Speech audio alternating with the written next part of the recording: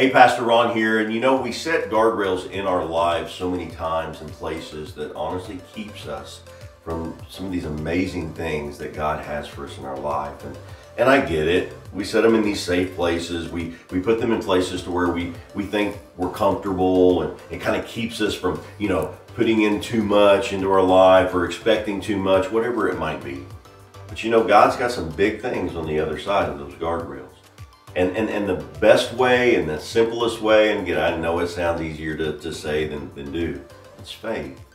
It's just completely removing those from our life. It's kind of like the story that Wade talked about a couple of weeks ago of him wanting to jump off the bridge into the creek. It looks exciting, it looks fun, everything that we see and we know that God's speaking to us on the other side of that guardrail, it looks amazing. But to get there, and it's scary. Like Wade was talking about, you're looking down as a small kid, and well, it looks a lot farther when you're smaller, up on top of some bridge, looking down into some creek. But you sure would like to jump.